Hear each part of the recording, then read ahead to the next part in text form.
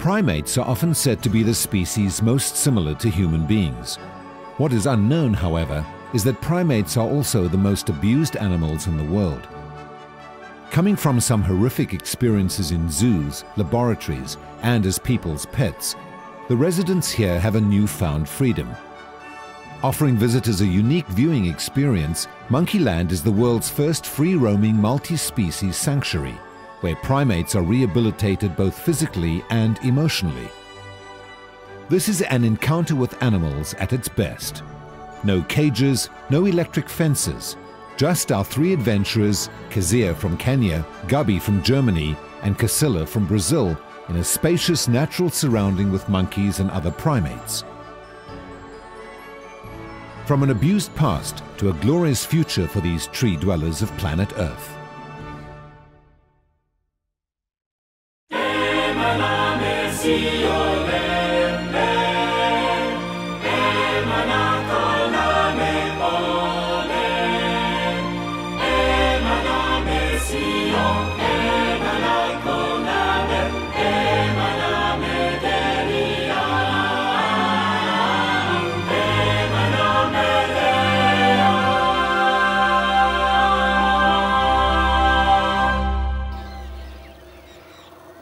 Among the beautiful mountains of the Tsitsikamma forest lies the Monkeyland Primate Sanctuary. This piece of indigenous forest is found near the seaside resort town of Plettenberg Bay in South Africa. The whole idea behind Monkeyland evolved around the necessity to get primates that were previously disadvantaged out of cages. Anything on a chain, anything in captivity. Monkeyland gets its primates from zoos, laboratories, and the general public, some being surrendered pets. When they arrive here, we set them through a program where we try to dehumanize them. We try to get the hamburgers and milkshakes out of them and get the monkey back into them to prepare them for their life in this forest here. There are more than 450 primates in the park. Monkeyland opened its doors to the public in April 1998. And since then, visitors have enjoyed their encounters with these primates who originate from all over the world and now live in this 23-hectare or 57-acre forest. The whole idea is to give them back their freedom, a little bit of payback time. The reason for that being your non-human primates are possibly one of the most abused of all the animals on the planet. Everybody looks after antelope because we eat them, we look after them. Nobody looks after primates. They simply catch them, sell them illegally for the pet trade. People destroy their forest that they live in, and monkeys are tree people. They live in forests. They need that, apart from the fact that the human being needs this. This is our lungs around us. Another threat to primates is the so-called bushmeat trade, where people catch primates for food. People also sell primates for their own profit, making millions of dollars out of illegal monkey trafficking and the pet trade. The destruction of the rainforest is another threat to their existence. Biomedical research on primates also takes its regrettable toll. And the idea was here to create a haven, a safe haven, a sanctuary for them, where they can go about the way they do in the Amazon, the way they do in Central Africa, to give them the freedom to live in hierarchies, to do what monkeys do best. In other words, to live in forests in harmony.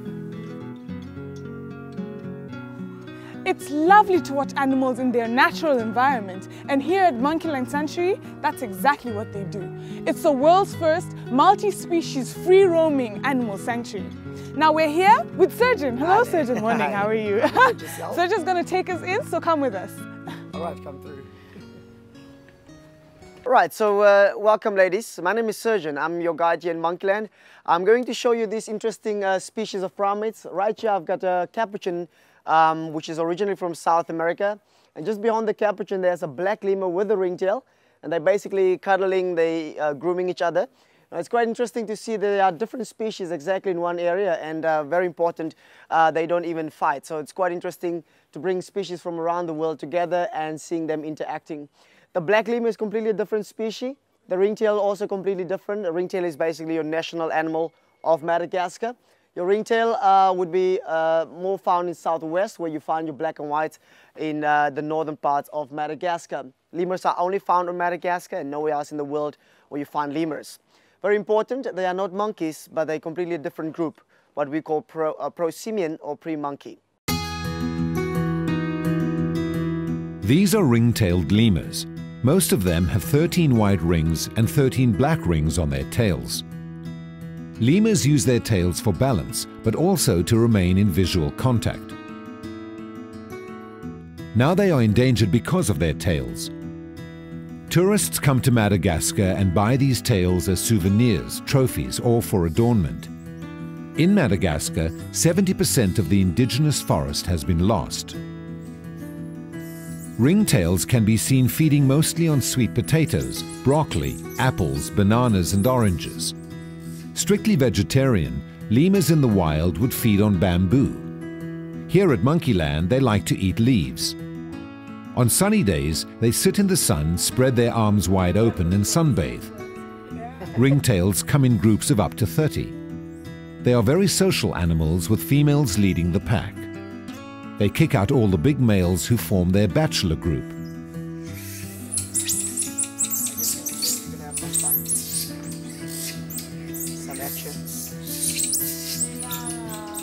Perfect. All right, we're looking at a Malaysian primate. They found in Malaysia, Indonesia, but you also find them around Thailand. These are spectacled langurs. Spectacled langurs, the name derived from the eyes, and the long tail, which is over 70 centimeters long.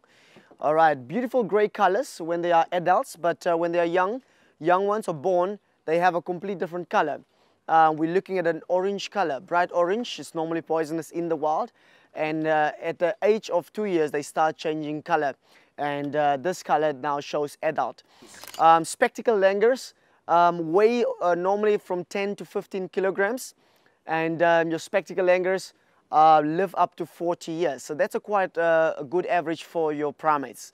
Then they come in groups of 10 to 30, quite big groups for something that big.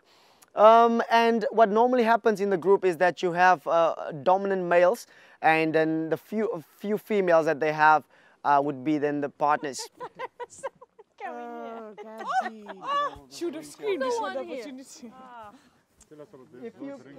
If he flicks his tongue, you know it's not a good sign, so you're going to have to get out of there. By the flick of the tongue, they show a threat, and if you flick your tongue, it's a challenge. So rather prefer that you keep your tongue in the mouth. But still very friendly primates. I want to make sure that you see the gibbon free roaming, so I don't think we're going to rest. Before we found it. Before we find the gibbon, yeah. Sounds that we hear are your gibbons vocalizing as a result of marking territory. They do it certain times of the day, but also in mating season, it's slightly a different tone to it, and this is where they would entertain each other. Gibbons would normally be considered or called Asian singers of the forest, and this is exactly the sound that we hear.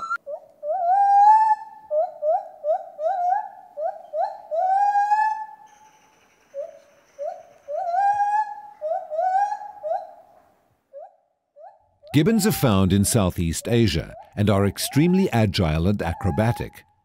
They move by swinging gracefully from branch to branch and on vines. They also negotiate small branches high up in the air, like tightrope walkers. They used outstretched arms to help keep their balance. Gibbons can also leap acrobatically across large gaps in the tree canopy from tree branch to tree branch. Gibbons have been known to leap over 9 meters in a single jump. Gibbons are classified as apes, not monkeys, owing to the absence of a tail. They come in different colors: brown, silver, grey, snow white and beige.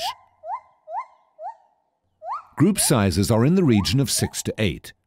Gibbons give birth to only one baby every 4 years. Unfortunately, gibbons are on the endangered species list.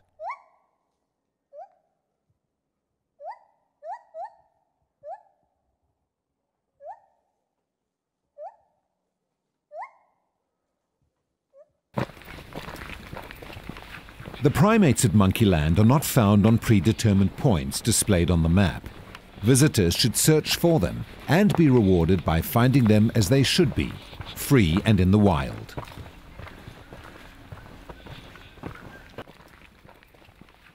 There's a black and white rough lemur on the table, and with no tail. And this is one of the reasons why they're still in Monkeyland, because they are handicapped.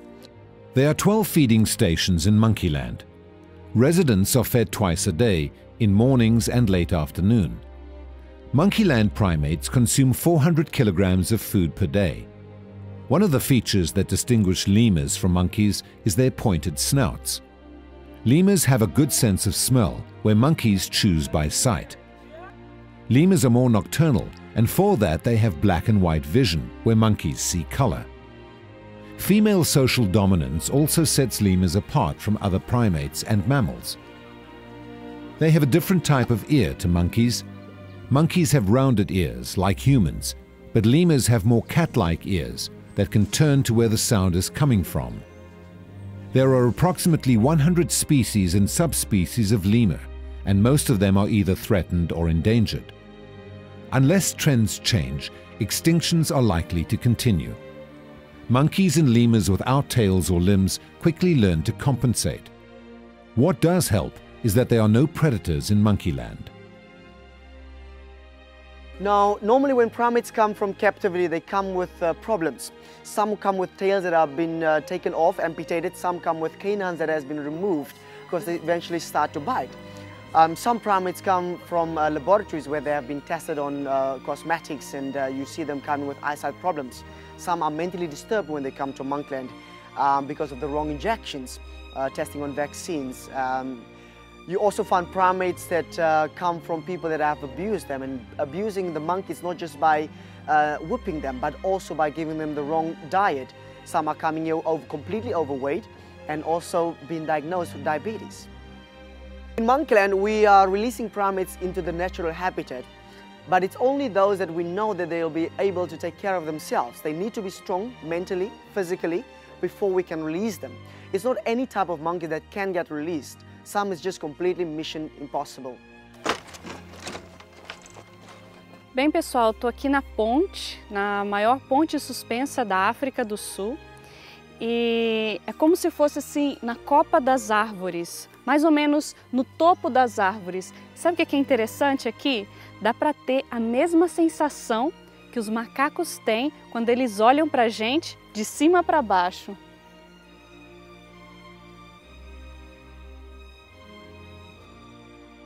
Monkeyland has a suspension bridge that is 128 meters long that hangs over the forest canopy at a height of 20 meters. This is where the vervet monkeys like to hang out. These indigenously South African monkeys are found throughout the country, but also throughout Africa. Unfortunately, many farmers in South Africa view vervets as agricultural pests. At Monkeyland, they have a better status. Here they are known as the teachers of Monkeyland because they know this type of forest, the weather conditions, and the types of vegetation available as food so well that they can teach the other monkeys.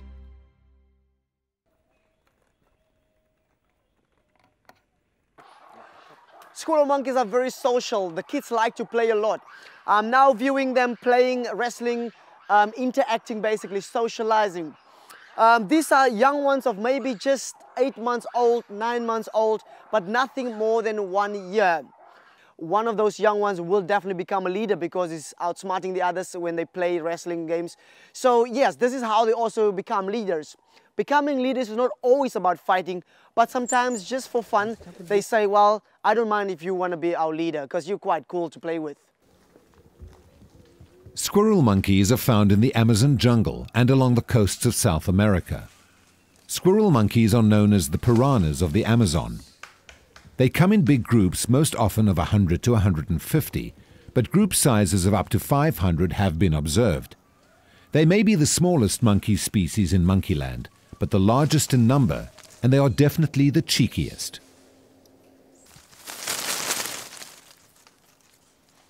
Around 100 to 120 squirrel monkeys live in Monkeyland. It's safety in numbers for these small monkeys of the forest.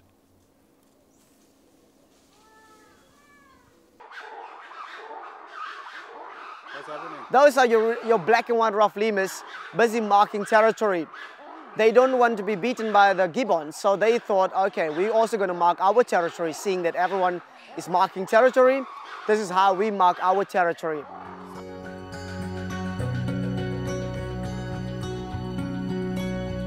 Second only to the blue whale in vocal ability, the howler monkey is recognized as the loudest land mammal to inhabit planet Earth.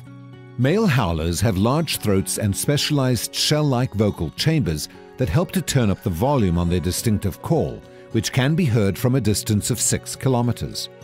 The howler monkeys are typically known by the way they make sound, but also recognized by the mane that you see. It's almost like a beard, almost like a lion would make a sound or would look like.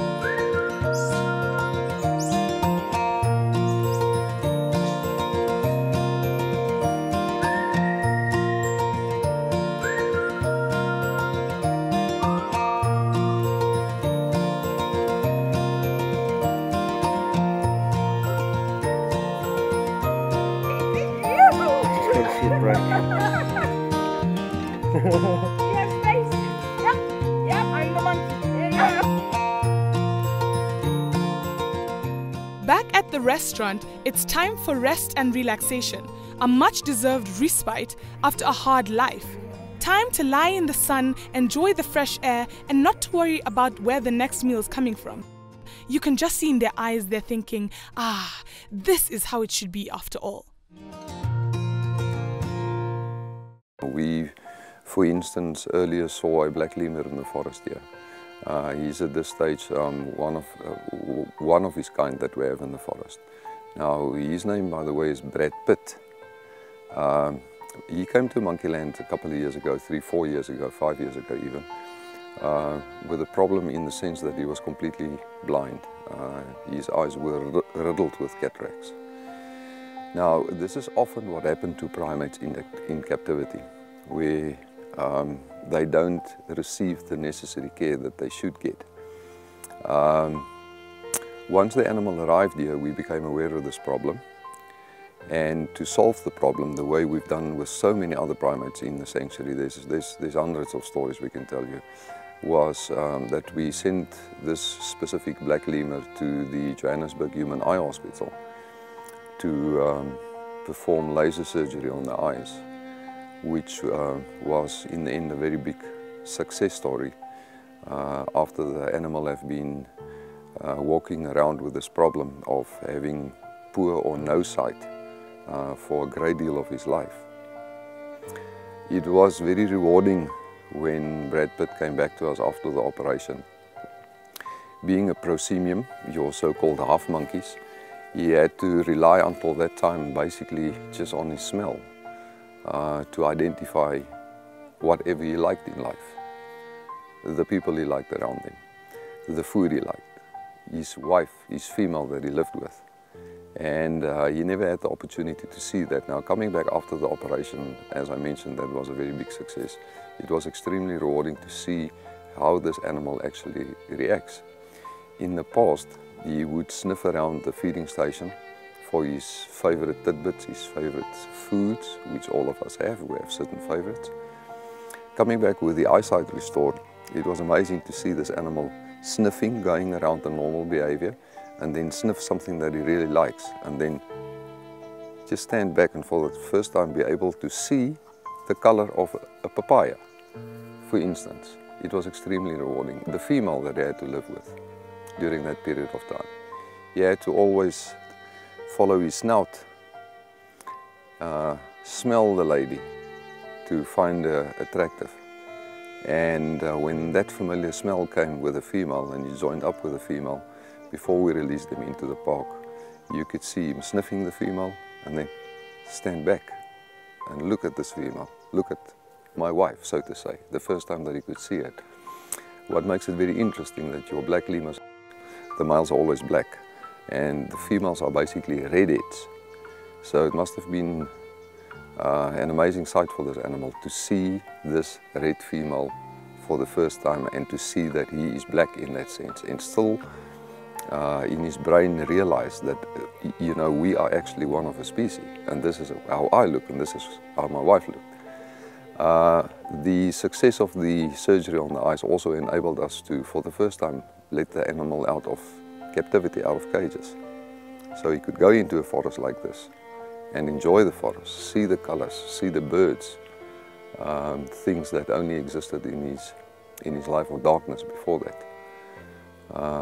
There's so many similar stories in Monkeyland where we had primates that were previously disadvantaged, and this is the whole driving force behind Monkeyland, is to give them back their freedom. It made my heart happy to see animals who were once abused and neglected now being treated so well. Tables of food laid out in front of them, trees to swing and play in, a place to relax in the sun and feel at home. Thousands of monkeys perish or suffer unnecessarily every year because of human indiscretion. Wild animals such as monkeys do not make good pets. Please spread this message. On top of that, make a decision not to perpetuate animal abuse and refuse to buy products that have been tested on animals. Many people say that animals do not have the ability to make decisions, but only act from instinct.